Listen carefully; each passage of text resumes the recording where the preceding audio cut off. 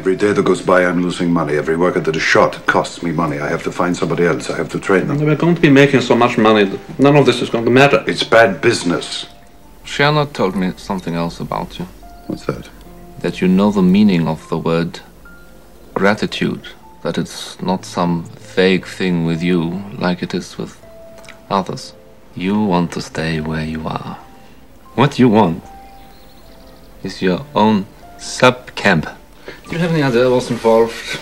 The paperwork alone, and I forget to go to build a fucking thing, getting a fucking permit. It's enough to drive you crazy. When the engineers show up, they stand around, they argue about drainage, foundations, codes, exact specifications, parallel fences 4 kilometers long, 1,200 kilograms of barbed wire, 6,000 kilograms of electrified fences, ceramic insulators, 3 cubic meters of airspace per prison. I'm telling you, you want to shoot somebody. I've been through it, I know.